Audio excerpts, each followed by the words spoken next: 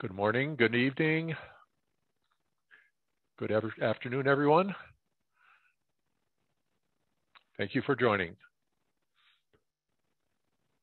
I'm not Ira, I'm Dave Armstrong. And for those of you who don't know me, I am a principal engineer at Advantest. And Ira is a little under the weather today. He has logged in, but he's asked me to coordinate and drive the session. I'm also a member of the board of directors of MEPTEC. So this is the next presentation in our speaker series on the semiconductor industry. And we're very fortunate today to have Mark Tehranipoor from University of Florida speaking on security AI issues. So before we get to Mark, let me remind everyone that in 2 weeks, we have another speaker in this series planned, Dongkai Shungun, something like that, speaking on machine learning, artificial intelligence, a critical enabler for advanced semiconductor packages and electronic manufacturing. Clearly, a lot of us see how AI can help us do our jobs better. And not only is it critical for security, but also for actually our manufacturing. Next week, we have our Road to Chiplets. This is a multi-day conference. It's actually a pretty exciting conference. I've been on the planning committee for this, and we have some great speakers lined up, some great talks. Chiplets is revolutionizing the industry, and how to use the data from the chiplets, some of the secure data that the professors are going to be talking about today, and how to test them is certainly not easy. I would remind you that MEPTEC organization does have sponsorships and memberships available. If you're interested in joining or sponsoring, please be sure to reach out to Betty Cooper. So let me introduce secure heterogeneous integration and packaging. Boy, is that possible? Let's hope so. So our speaker today is Mark Tehranipoor from University of Florida. Mark is the endowed chair in the cybersecurity group, or focusing on cybersecurity in the ECE department at the University of Florida. His research interests include IoT security, hardware security and trust, supply chain risk management and security, counterfeit electronic detection and prevention, and reliable circuit design. Notably, I mean, he's hardware focused. How do we make our hardware unpenetratable? He has a long list of accomplishments as well as various awards and honors from the industry. And so with no further ado, I'd like to pass the baton over to Mark to share his presentation. Let me first start by thanking Ira for inviting me to give a presentation on a topic that is growing quite a bit in my team and the institute that I'm the director of. And I think it's an important topic, needs a lot of attention, especially as we put pieces in place when it comes to heterogeneous integration and packaging. And thanks, Dave, for the kind intro. So with that, I'll start. I have plenty of materials to cover, and feel free to ask me questions during the presentation. Happy to make this more interactive. As Dave said, the topic is focused very much on security aspect of heterogeneous integration and lifecycle assurance. I'm currently the director of Florida Institute for Cybersecurity Research. I've also I'm one of the founders of a startup called Caspia Technologies, and there's actually a parallel activity within the company as well, with focus on developing solutions that could be used for security during integration, as well as establishing lifecycle assurance for heterogeneous integration and advanced packagings, etc. So that I divided my talk into a few sections, but it's really two major categories. One is hardware security fundamentals, which I'll be talking a little bit about what are the security issues that we have to be concerned about during the design, fabrication, etc. And you could see that there's a lot of similarities between what we have been dealing with in the microelectronic security, the way the SoCs are designed, the way the chips are designed, and the way the supply chain look like. And as we move toward heterogeneous integration, those similarities can come in place, but there's also a unique set of challenges that we'll be talking during this presentation. So when it comes to security of microelectronics, one important thing that I always teach my students is to understand supply chain. And if you look at any supply chain, whether it's electronic supply chain or pharmaceutical supply chain or food supply chain, we always start with some kind of a design and then planning, and then execution, delivery, and then sustaining it during the process being used or consumed, and then end of life. And if you look at electronic supply chain is not an exception. It basically follows the same rule that there's design, there's fabrication, assembly, test, distribution in the field, goes through lifetime, and then end of life, right?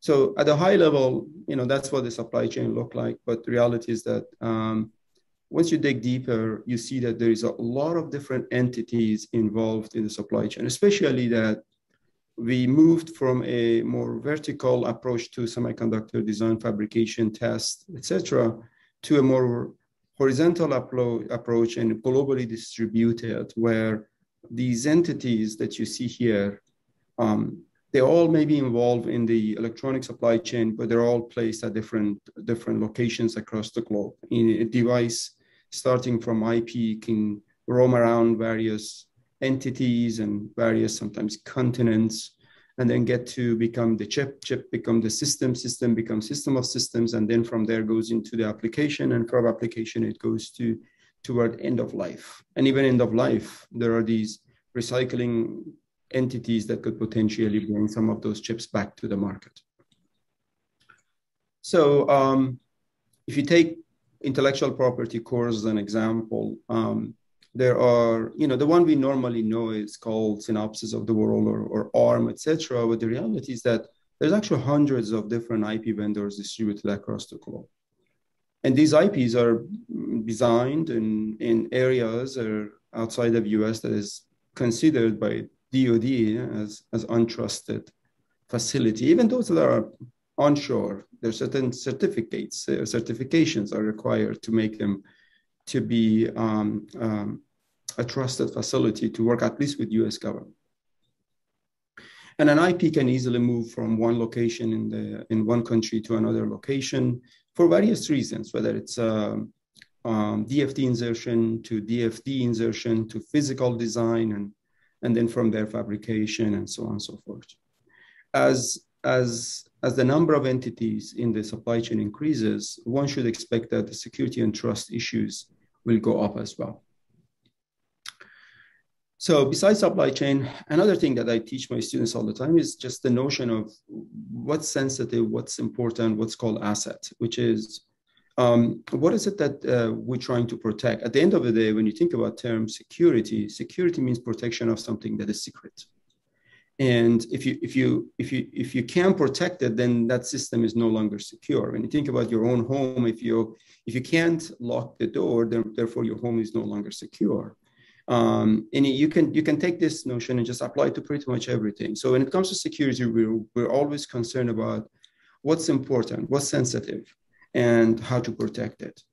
The challenge is that as more and more of our IPs go into the SoCs, that today you should expect between 50 or sometimes 100 IPs actually show up in an SoC.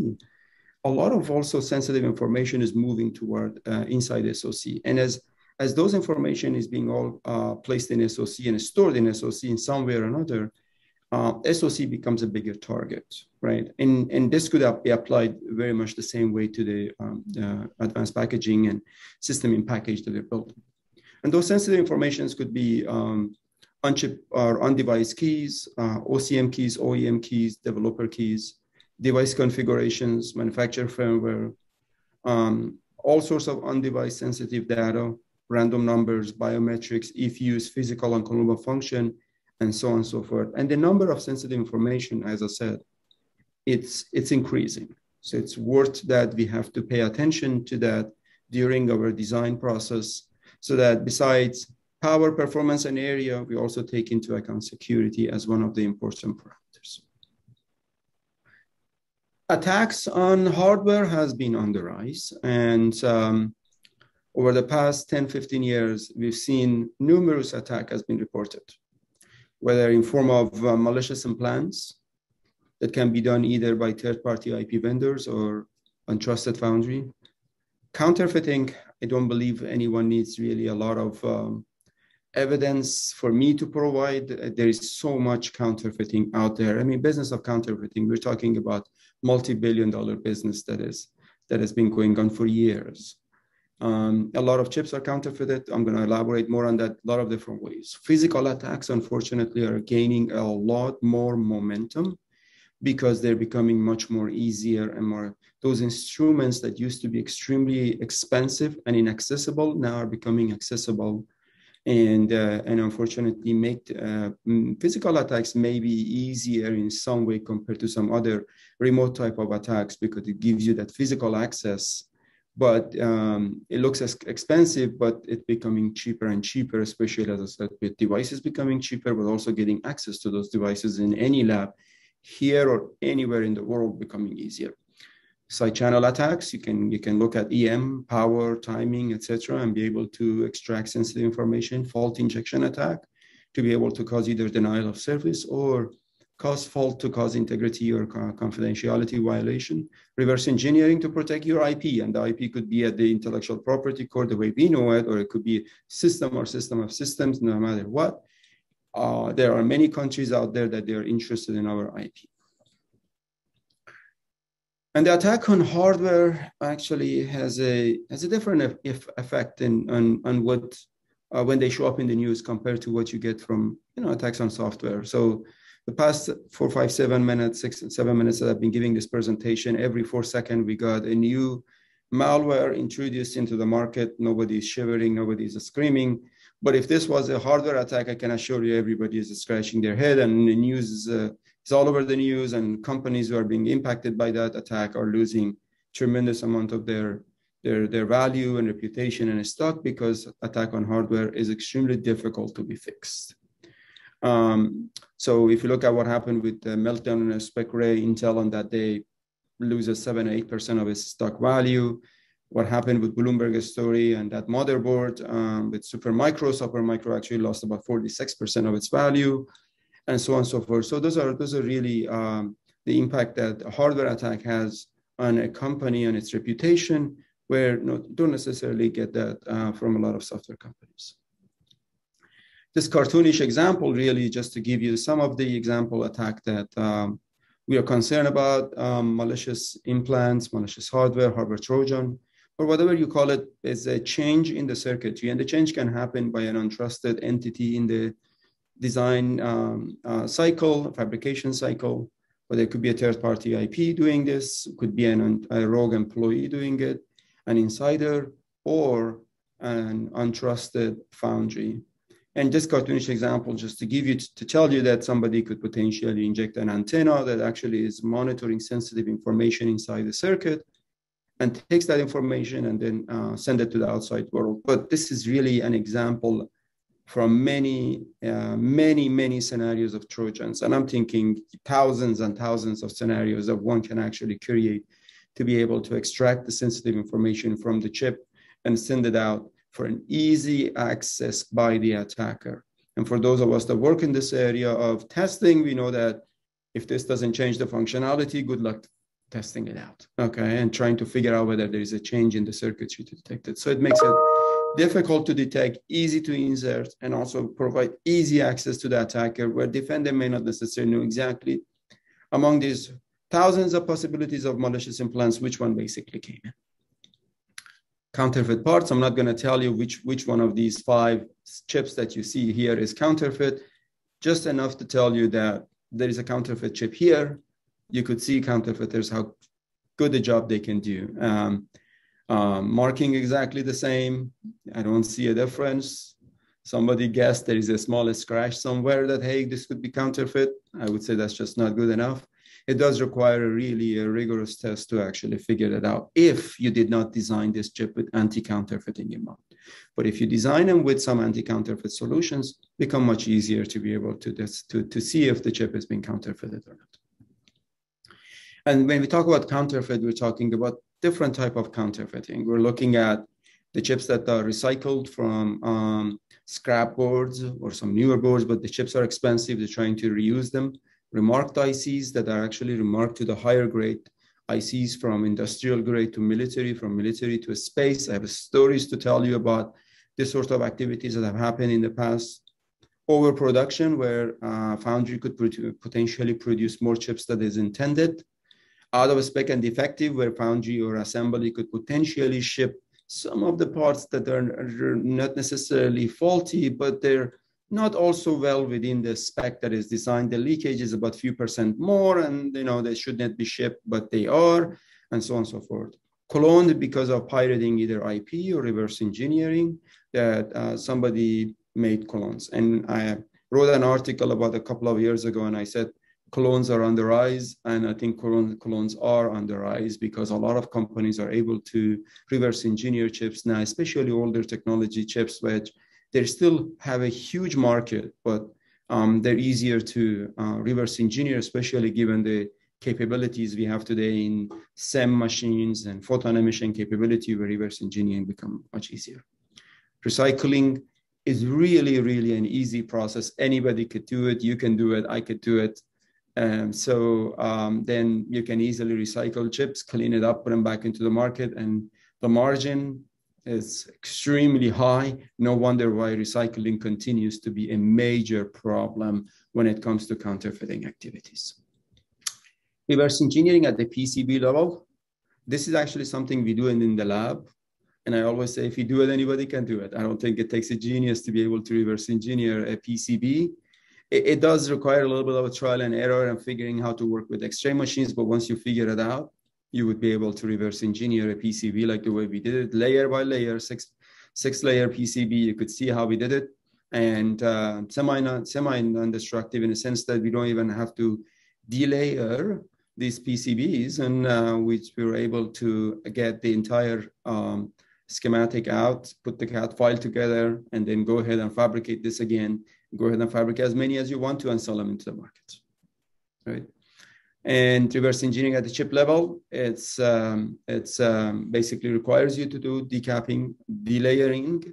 But as I mentioned, the capabilities of SEM and FEP today is extremely good. Therefore, as a result of it, these activities happen offshore quite a bit as well.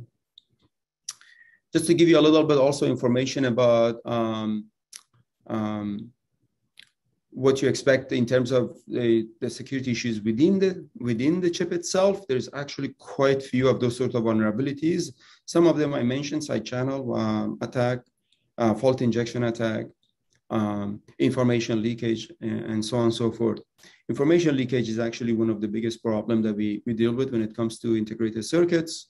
And there are many different ways designers that design the chip, even they have no intention of causing a problem. It's just that if the designer doesn't fully appreciate the security problems, can easily cause those issues inside the circuit. A simple example of it is that, for example, if your microprocessor is asking for a message to be encrypted so that it can go to the outside of the SoC, it does require the key to arrive at the encryption engine. The key can actually go through a shared bus before it gets to the encryption engine. If the shared bus is not protected during that transferring of the key, another entity that is not trusted could potentially be monitoring that bus and be able to get access to the key, which basically your security credential is broken. This is really a simple example, but I assure you that even a simple example like this is found in SoCs that are designed. But the reality is, you take all of these different cores and interaction between them, you establish a set of policies and rules or verification domain properties, and develop right assertions to be able to check as many of them as possible to make sure that you cover them very well. Once you are able to understand that, what these attacks are and what the attackers wanted to do, then obviously required to put together a set of countermeasures to be able to deal with these issues. The countermeasures come with a cost, depending on, again, what the cost is and what risk you're associated with, which with any of these different type of attacks. It's some kind of a risk cost trade-off analysis may be needed to be able to decide which one of these attacks has to be addressed. And if the cost allows you to do more, you do more. Otherwise, you basically have to decide what works best for your particular chip and particular target applications. And that could be different from another chip, another application. So this was a very quick overview of some fundamentals of what the hardware security is. Now I'm going to go into the second sections, but perhaps I can take some questions before actually I move on to next topic. Dave, is there any questions at your end? No questions submitted. If anyone has a quick question, please enter it in the Q&A box. Okay. So I'll continue, but happy to stop at any time. So let's move on to advanced packaging. I'll be the last person to tell about the move towards heterogeneous integration and having this functionally disaggregated hardware in form of a chiplet that come together that form the system in package. And there are a lot of good reasons why this trend is happening. One reason is the cost of building large SoCs using advanced technology nodes is becoming too expensive for many companies to be able to afford doing it. Yes, the Apple and Samsung and Intel and X and Y and Z can do it, but we do have a lot of other companies that require those SoCs, but unfortunately the cost of doing that is extremely, extremely high. If you look at some particular applications like server applications and server workload, demanding quite a bit of power, throughput, etc. That again is another reason. Slowing down of Moore's law allows us to be able to go to 2.5D now to 3D to be able to deal with some of those shortcomings. Having this catalog of chiplets that are fabricated in advanced technology nodes, but given your volume, you can get them without you actually paying for the cost of fabrication, etc. That is a big benefit as well. So that allows a lot of companies to be able to get access to the state-of-the-art capabilities without necessarily them going through the costly process of design and fabrication themselves. So that's another important challenge that could be overcome by having chiplets available. So all in all, I think it brings in a lot of opportunities, a lot of flexibilities, cost reduction, reuse of expensive IPs and chiplets, and so on and so forth. Those are all great. I've watched a lot of MEPTEC talks, and there's a lot of interesting talks talking about automation, power issues, performance area, etc. But we have to think about security before shipping some of our parts into the market, knowing that now we have this aggregate of different parts coming together where we don't necessarily trust all of those parts. The multi-chip packaging or system in package is not a new topic. I guess it's just timing is right now to be able to move toward 2.5D or 3D integration. Otherwise, the topic has been around for many, many years. So you can go back to 1980s to hear about multi-chip modules. And then in 2000s and around that time, the notion of system in package. Then 2.5D and 3D actually caught fire. A lot of work, a lot of research, a lot of companies started to build 3D ICs. Now, of course, this notion of heterogeneous packaging, we can bring the different sets of parts, memory, analog, mixed signal, digital, reconfigurable fabric all together into one system, be able to connect them, and so on and so forth. Just to give you an example of some of those efforts, for example, Intel has a number of technologies to offer, and same for other companies. Dave was asking me, do I have a special relationship that because I'm an Intel Endowed Chair, then I show some Intel slides, and I told them no. This is actually because Intel folks that I work with, they were very kind to actually share some of this with me.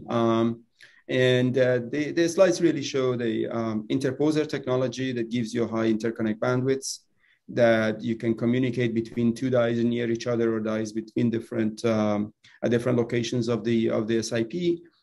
Intel's EMEP technology got a lot of attention. Is an active basically part that can fit between two dies or two chiplets, communicating, enabling communication between the chiplets. But because it's also active component, therefore you can potentially place interesting security solutions to be able to enable monitoring not only the information that is being flown between the two chiplets, but also attacks that could potentially happen.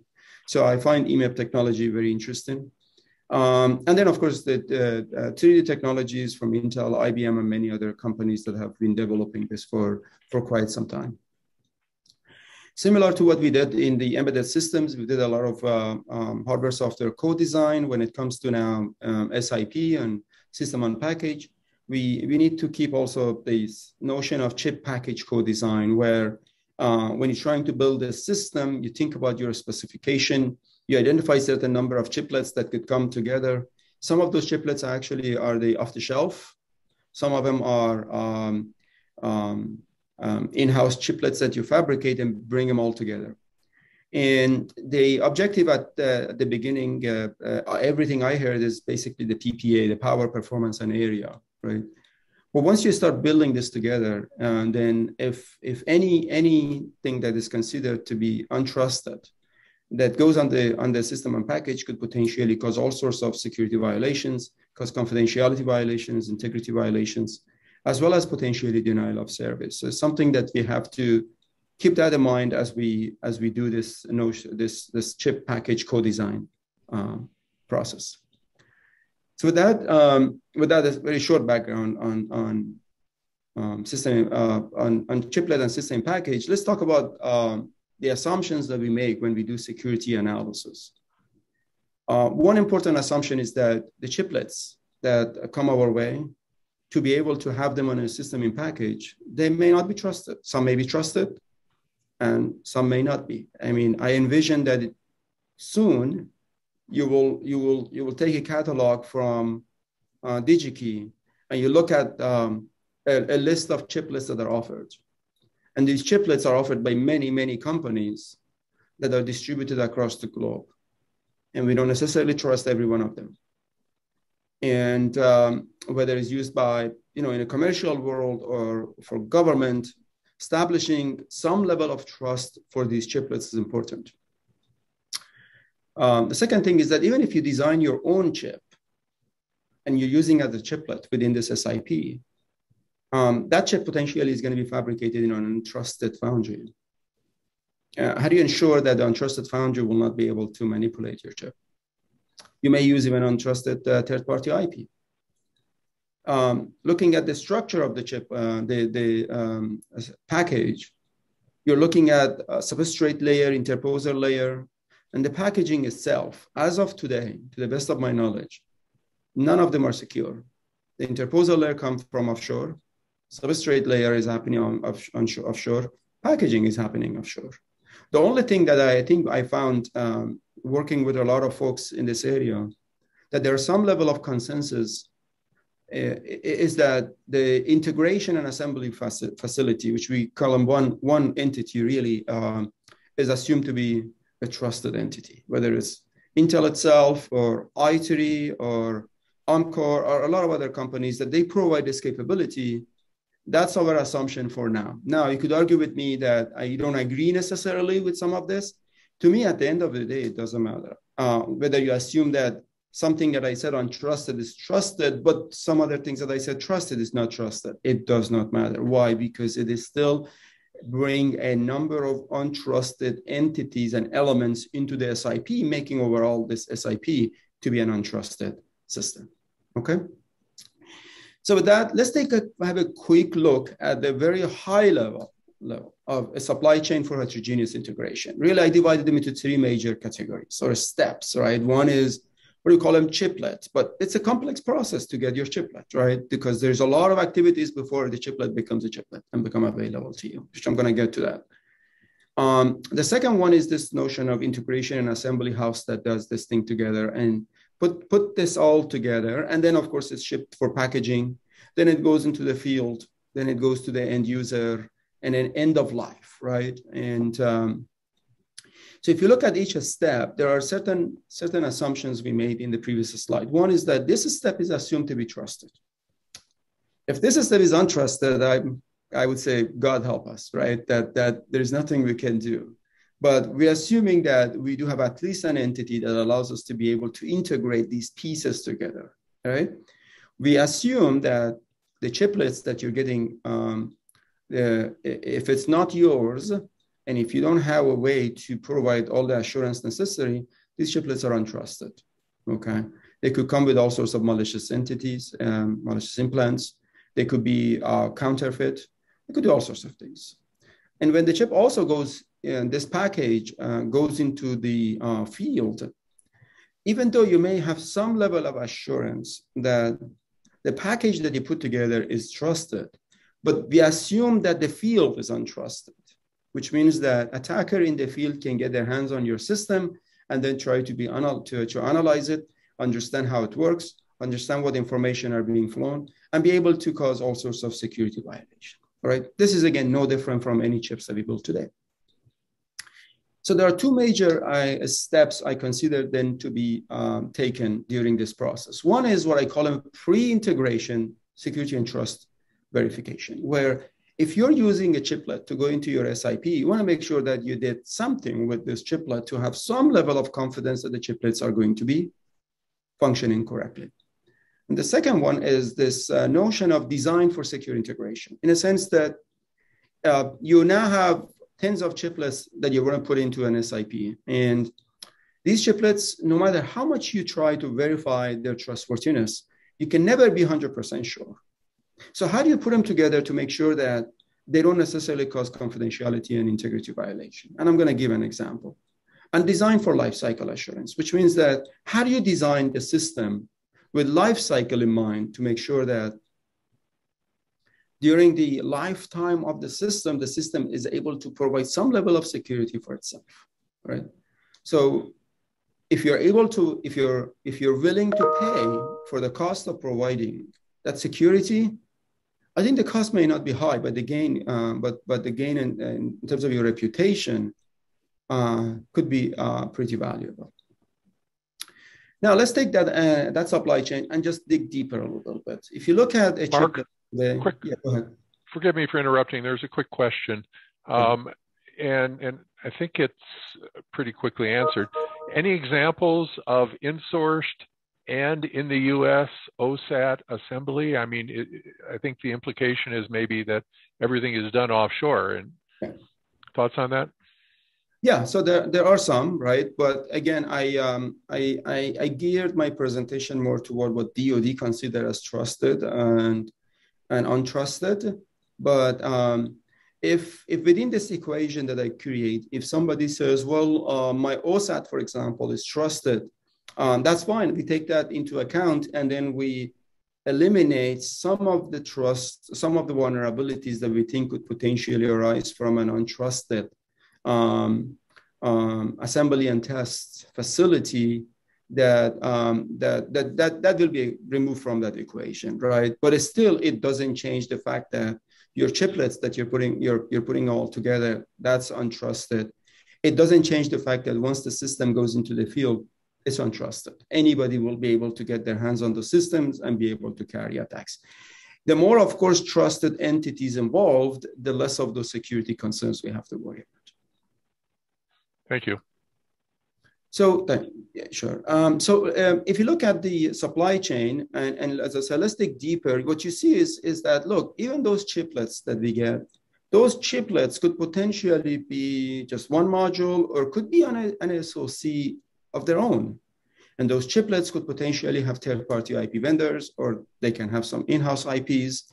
that they all come together to build a chiplet. And the chiplet can go to a foundry X, which is untrusted to be fabricated. And then you go to chiplet 2, and then chiplet 2 the same way. It could have some in-house IPs, some third-party IPs, goes to foundry 2 to be fabricated, and that foundry is supposed to be also untrusted. And at the end, you get these chiplets come your way, chiplet 1, chiplet 2. We assume that the chiplets are untrusted, and then those chiplets come into a trusted facility, and interposer layer comes in, which comes from, again, at this point, offshore facility. Then we assemble them together. We send them for packaging, and then post-packaging tests, we send them to the field, and so on and so forth. So when we're talking about pre-integration trust verification, that's where we mean that you really have no control on the design and fabrication of the chiplets. As I said, you just go to DigiKey and buy some chiplets. How do you establish the trust? This is really a difficult problem in this area. Design actually, is, to me, comparably, is much easier because it allows us to be able, during integration, the period of time that we know that we can trust that process, to be able to bring some of the ideas to help us, to be able to protect our system against a number of activities, all right? So now, if based on what I just described, so let's put them all together and establish a threat model for each of these. The threat model for chiplet security and trust is that somebody's IP may be attacked. If your in-house IP, you're worried about IP piracy. If it's a third-party IP, you're worried about hardware Trojan. So reverse engineering and piracy is important. If you're getting a chiplet, you need to make sure that the chiplet that is actually going to go into SIP is actually trusted, it's not cloned, it's not recycled, it's not out of spec, and so on and so forth. The second item that I mentioned is design for secure integration. You can never be 100% sure that every chiplet that you have tested, they actually have 100% trust. So you need to make sure that you run a set of verification with security policies in mind to be able to check whether there may be some suspicious activities happening. Even there is no suspicious activity, similar to building an SoC, when you put all of these different IPs together, and information may be flowing from one IP to another. Similarly, information can actually flow from a cache chiplet to a CPU chiplet to another chiplet on the chip, where unintentionally that information could potentially leak some sensitive information. And you want to make sure that you take that into account and at least find a way to check for that. And the third one is the design for lifecycle assurance, which you want to make sure that now the system that is going to go into the field is going to have a secure operation throughout lifetime. It's going to protect itself against certain tampering if that's important to you. It's going to have supply chain integrity where it's able to enable traceability and provenance, to be able to protect you against overproduction and out of a spec. If somebody wants to cause man in the middle, after all, we're looking at chiplets and chiplets are easily accessible. Somebody wants to cause man in the middle to be able to impersonate and then get access to your keys. You want to make sure that you protect it. And you want to protect yourself against physical attacks if that is important to you. So let's take each of these threats and then let's talk about it. First is chiplet security and trust. So when you receive a chiplet and from the market, and you want to use this chiplet into your system, you really have a very limited ability to establish security and trustworthiness. As I said, this is really a big problem in the hardware security domain. And there's some you could do to be able to gain confidence that the chip may not have a Trojan, but there's limitations. So for example, can I do logical verification? In other words, can I put my chiplet into the system and then I have this trusted chiplet that I build that I'm going to communicate with various chiplets on this IP, and within the system, I'm going to capture those information, which is responses from those chiplets, and then I'm going to call it a go no go in terms of whether I can trust or not, right? But this is a really simple test. Can it help? Yes, but can it protect, for example, you from a stealthy Trojan? I would say unlikely, because if I'm designing a Trojan, I will make sure that those Trojans are not going to get activated very easily. They're looking for certain conditions that allows that particular Trojan could be activated. And it's very difficult for us to cover all of those corner conditions within the function of a circuit to be able to guess what might actually be considered to be a malicious implant. So it's difficult to do it. Additional things could be done, like watermark, puff, etc., but they really just give you some level of confidence. You never be 100% sure. So you have to build your system from these untrusted chiplets, but in a trusted manner, right? So, but the second method that I mentioned is called physical verification versus logical verification.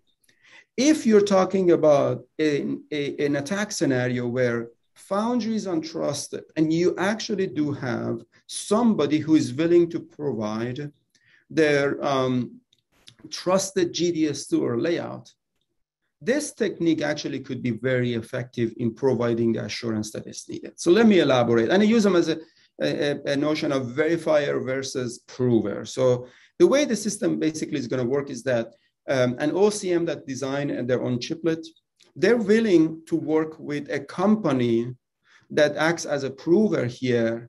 And even though the OCM doesn't trust the system integrator or verifier, and verifier doesn't trust the OCM, but they both agreed that they're going to be trusting the prover. And this way, the OCM make sure that some of the sensitive information that may be captured by the prover, by getting access to the, for example, certain SEM images or GDS2 information, is not going to be shared with the verifier or by any other entity. So what are those information? Well, OCM could potentially provide SEM images of the chip that ensures that, hey, this is trusted. Or it could be certain test data, it could be certain challenge response information. And when verifier, in this case, the system integrator, bought a chiplet and wants to use the chiplet within the package, verifier also collects similar information and then hand it over to prover. The prover, by receiving that information first from OCM, is going to actually perform, let's say, develop a training model based on that information. And the training model could be based on the topology of the circuit, could be based on the images that obtained from the chip, especially backside images. That's exactly what we did. And then build a neural network based on that. And that keeps it as a secret. So now the verifier sends the information and then prover try to use that information and then check and see if they match. And if they match, it gives a go, no go back to the verifier. So that allows to be able to establish the sort of trust between the two. Yes, go ahead. Quick clarification question. OCM is offshore chip manufacturer? It's original component manufacturer. Thank you. Yes. So just take this as an example. Let's say a verifier, in this case, a system developer is going to get chiplet A, B, C, D, and is going to take some images from those chiplets. Especially, as I said, we've done a lot of work on backside images, backside of the chip, and collect images from those. Those images go to a prover. Prover basically can give you a yes or no in terms of whether it matches with what they actually have.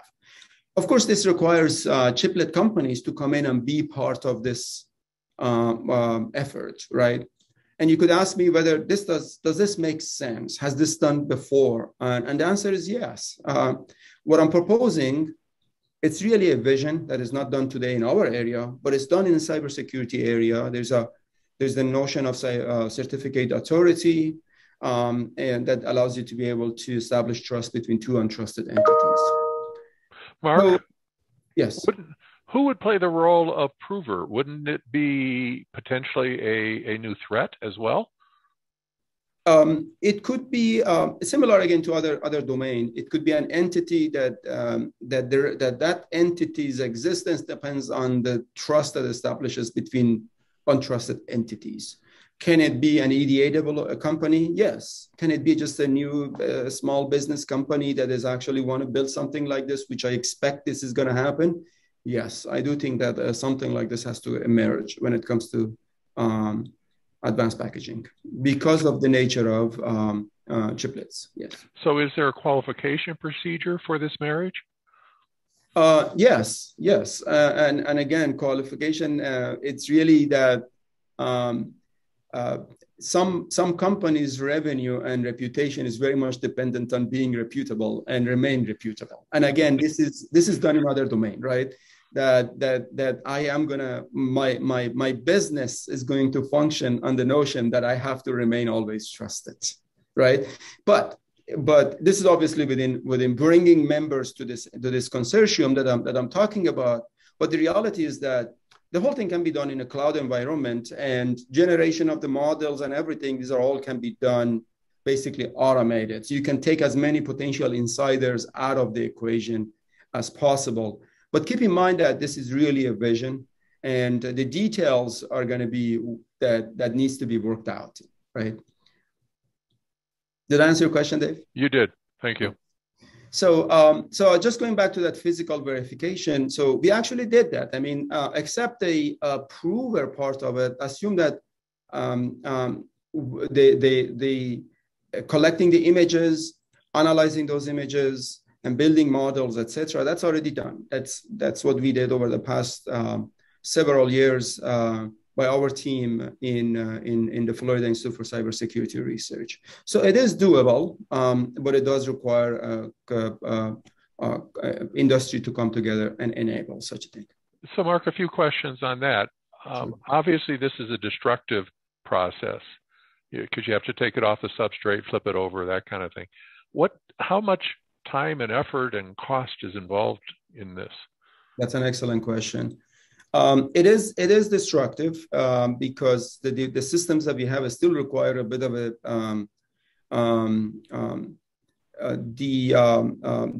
delayering the substrate to be able to get close to the transistors, so we would be able to get the backside images.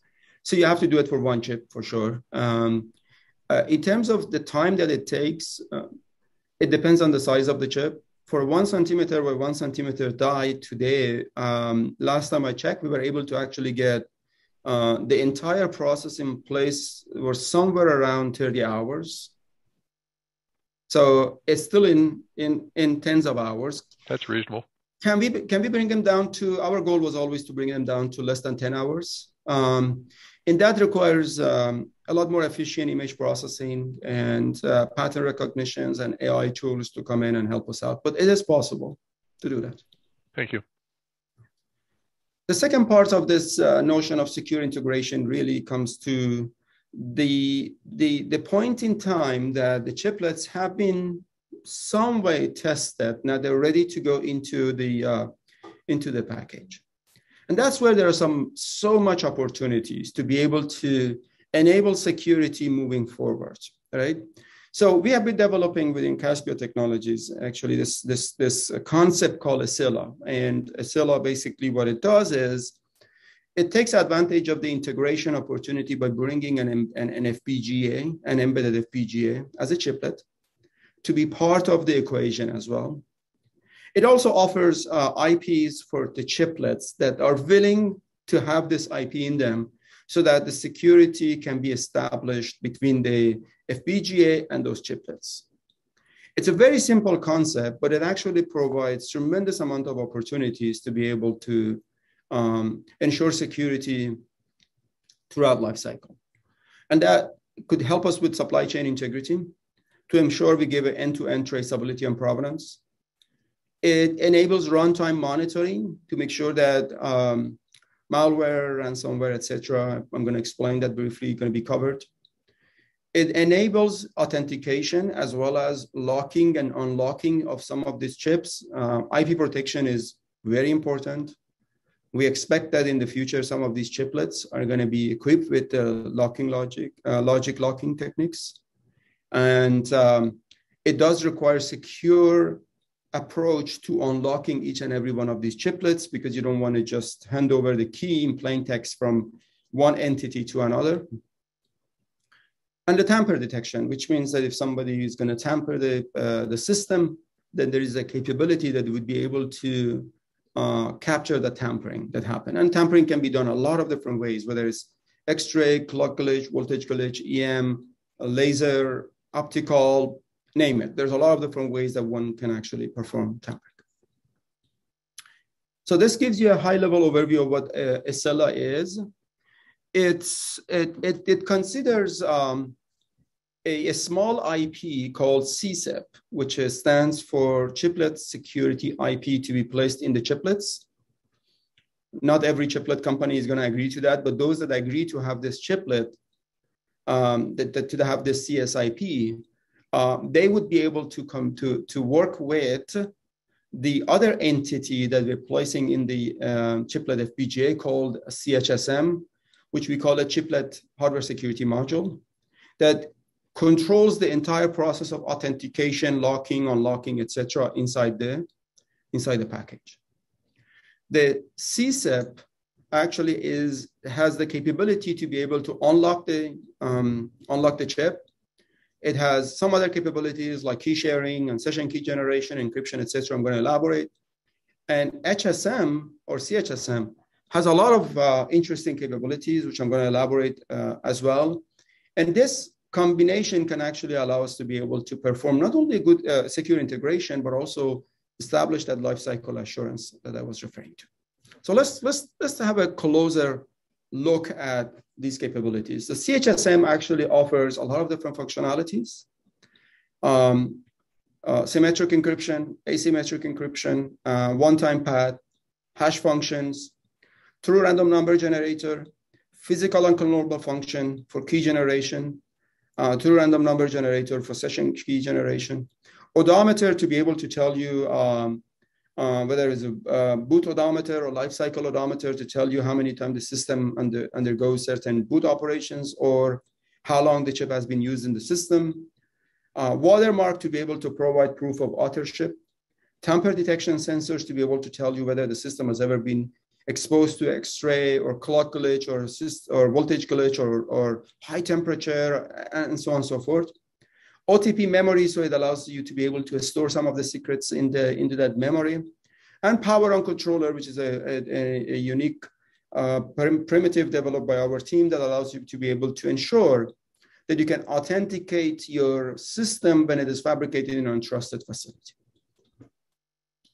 The second IP so that CHSM goes into the FPGA, and then CSIP is supposed to be a standard IP that can go into every chiplet or every company that wanted to have this IP to be in their chiplet, all right?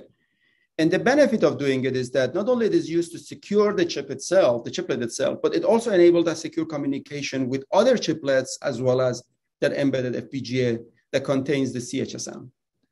Now, that CSIP includes a physical unclonable function that allows you to be able to look at it in form of a username and password, where username is electronic chip ID and password in this case is something that you extract from the physical variation of the chip that gives you some unique signature of the chip itself. It can have an odometer that can tell you how long the chip has been used in the field or the chiplet has been used in the field. It will have non-volatile memory, so it can store some of the sensitive information that is being used during the process. It will have a TRNG, a small TRNG, to help establish a secure session key with other chiplets as well as CHSM. And then logic locking interface, because if they are equipped with the locked logic locking, so that interface could be used to unlock the chip as well.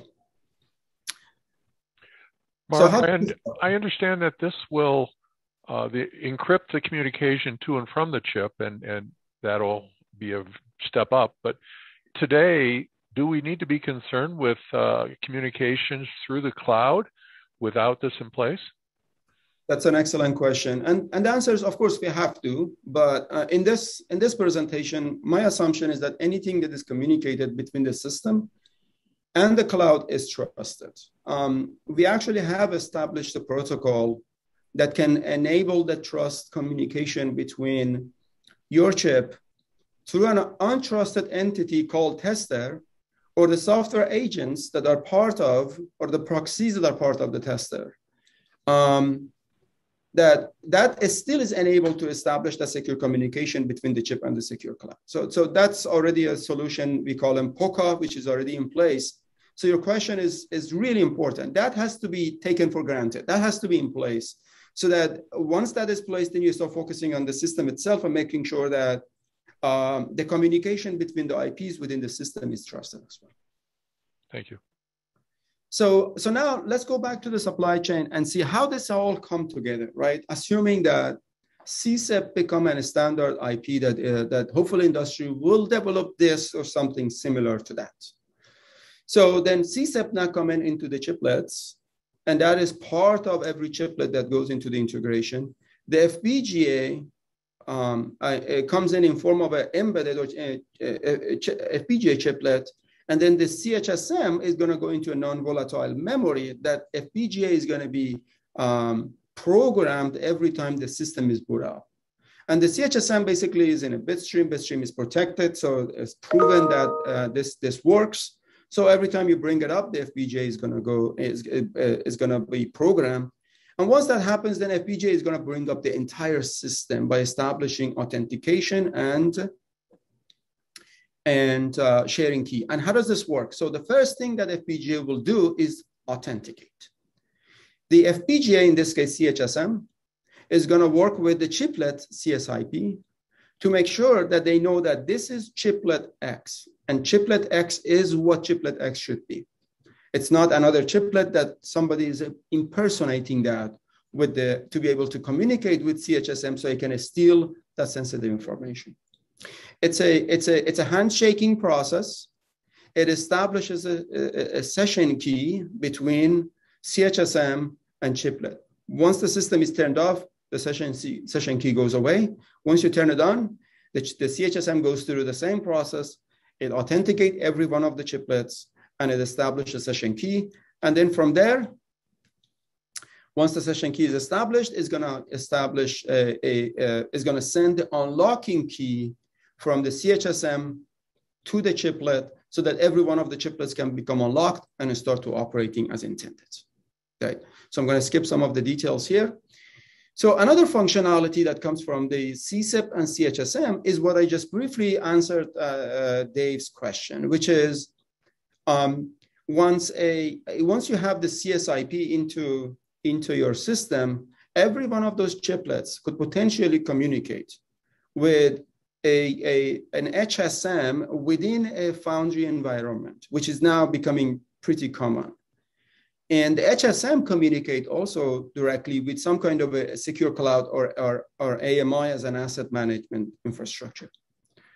And this enables you to be able to remotely control the test process so that you will not allow any sort of overproduction or defective parts or remarking of the parts, etc., to happen. And if you do the same thing with your SIP, CHSM will actually enable similar thing as well, which would be able to securely communicate with the cloud and to make sure that each and every one of those packages are uniquely identified, authenticated, and generate a unique key, and make sure that the number of packaged, tested, and those that receive a go status, they really go to the market. And the ones that basically fail the test, they will never go back to the market. Again, some of the publications are listed, and some of the recent publications, we've been working on this for quite a while. The next interesting thing that CHSM is going to enable is this notion of runtime integrity checking, which means that CHSM actually within the FPGA environment can actually monitor a lot of activities that happen inside the SIP between microprocessing units and memories, etc. And if a ransomware or malware ever to happen, the CHSM actually is able to monitor that and flag it. We have done both malware detection and ransomware, not necessarily in the context of a secure a system in package, rather having an FPGA on a PCB to monitor all the surrounding activities to be able to flag such a suspicious activities. That's already done. So we're taking that experience that we have from that domain and bringing it into a heterogeneous integration. Couple of more slides to go. CHSM actually enables supply chain integrity. Going back to Dave's question, CHSM can communicate securely with a secure cloud. In fact, this was implemented by our team, and this is a communication with a blockchain infrastructure that would be able to ensure that every part that goes into the supply chain would be able to track when the part becomes a chip, the chip becomes part of a PCB, PCB becomes part of a system. At any step in the process, this capability that we developed would be able to generate a unique ID for the chip, unique ID for the PCB, unique ID for the system and system of systems, but also ensure that every part that goes into the PCB, if they're part of that assessment, they would be able to be authenticated. When the PCB, in this case, let's say Bosch builds a PCB that goes into BMW. Once BMW receives that PCB, want to make sure that that PCB or any other PCBs they receive, they are trusted. Then using this capability, they can communicate with the on-chip HSMs and be able to ensure that every part that they have is trusted. Mark? Yes. On that topic, there's obviously a strong hierarchy of information. You know, if you have a PCB with various chips, does the CHSM know the serial number of each one of those chips and only authenticate if the right chips are assembled together? How does that work? That's an excellent question, and the answer is yes. I felt you just described my research topic area on this. Yeah, so the way we built this is that when the system communicate with the PCB, the PCB's unique ID is going to be extracted by the PCB when you bring up the PCB, right? And once that unique ID is generated, the unique ID is a representative of all the components that were part of this assessment, or this let's call it challenge response protocol that we establish. So that ID actually is going to tell you that this ID, if it is correct, that means every other chips that were on that PCB also were authentic PCB. And that information become your unique ID that you store into blockchain. And every time that PCB is evaluated, all you do, you ask for that ID from the PCB. PCB will generate that IP, right? And then it's going to be authenticated in the blockchain and go from there. Thank you. Last item is this notion of physical assurance. A team of researchers here at Fix Institute work pretty much daily on this notion of physical attacks. And when it comes to building a system in package, when the chiplets are communicating with one another, you can't guarantee that all chiplets are going to be communicating in a secure manner. There are certain chips that may not necessarily carry the security IPs that we just talked about. Therefore, some information may be carried in an untrusted fashion. And physical attack basically will expose them very easily because you can actually see those interconnects. You could potentially probe into them and be able to read the information that is being transferred between the two entities. So the FPGA, the FPGA chiplet and the CHSM that we built actually can have this sort of tamper detection sensors. And those tamper detection sensors should be able to protect you against a number of tampering methodologies. So I'm not going to go through all of it, but happy to discuss this at the end.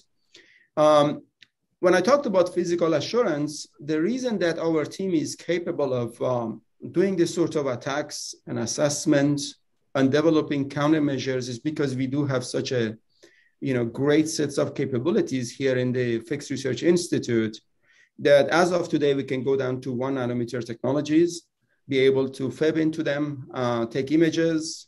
We do have photon emission capabilities, optical capabilities, micro probing and nano probing capabilities, temperature cycling capabilities, and so on and so forth. So as you can see some of them on this slide.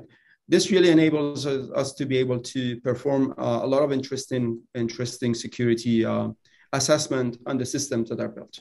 So that was my last slide, and I'm happy to take some questions. Yeah, we're a little bit over, but there are 2 questions. One that comes to my mind, with one which was posted, if you can hang for just a little bit. The one is, what's the role basically of blockchain in all of this? Is that the only way to go, or one of the ways to go, or what's your thoughts about that? Yeah, so blockchain for us is meant to provide an ability to establish ledgers that the ledgers can tell about or have information about a particular chip or particular PCB or system of system that enable us to be able to, within a consortium of companies that agree to be part of the blockchain, that information to be shared. The information is not meant to be giving you information about the yield or anything like that that are sensitive, rather that the chip is authentic, that the company X actually purchased that chip, and that chip went into a company Y to be part of their system or PCBs, and those PCBs went to another companies to be part of their systems, etc. So blockchain is already set up to do this, but it doesn't have to be blockchain. You can think of any secure cloud that you can store this sort of information and establish a search engine to be able to search and make sure you connect them all together, right? So there are different ways to do it, but blockchain just already has this capability that you can take advantage of. So coming from a test background, how do I test the security without violating it? Yeah, that's a difficult question to answer, to be honest. And the reason is because it really comes down to what's the threat model we're looking at. If I'm supposed to be testing security from a chip that I designed, it's very different than testing a chip for security that you didn't design, you don't know all the internals of the chip, you don't know fabricated it. So think about a lot of commercial off the shelf, right? That you're kind of limited in what you can do with that particular chip. So if you're testing a chip that you designed, this is more like a white hat type security assessment. You know everything about the chip. You can run certain security validations. You can throw at it some kind of a fuzzy test, penetration test. You can actually go and check some of your properties that you put in place. If you put some security solutions, you have access to them to be able to check and monitor them. So there's a lot you could do. The one that is the most difficult and the one that keeps me at night when I think about this problem is the commercial off-the-shelf components. That the knowledge that you have from the chip is limited. Therefore, what you can do with regard to establishing security and testing for security is limited. And you have to throw pretty much anything you have at it. You have to perhaps try some imaging techniques, at least on one chip, to get some ideas about, there are something that look different. You can try all sorts of functional tests, penetration tests, fuzzy tests, negative tests, etc. at it, to be able to look for some kind of anomalies that show up that you think that could potentially be a security problem. But it's limited. There is really not a whole lot you can do when it comes to testing for security of commercial off-the-shelf components. And when you think about chiplet, that's exactly where I see the problem. For the chiplets that I design, I have a lot of good ideas about what I can do to verify them. But for the chiplets that I'm buying from the market, I'm very concerned about how to be able to test them. That's why I proposed the notion of prover, because I do think that the chiplet companies, that they could be part of that consortium that are willing to work with a prover. They actually could gain bigger share of the market, because then it allows individuals, different companies, to be able to work together with the prover to be able to verify the authenticity and trustworthiness of those chiplets, even though I may not necessarily share all my information with you, and you're not going to also provide your solutions or test strategies and share it with me. So Mark, as we switch slides, is there a industry initiative that you may want to refer people to for further discussion and data? No, not that I'm aware of as of now. These are some of my vision and that I shared with the folks on the call.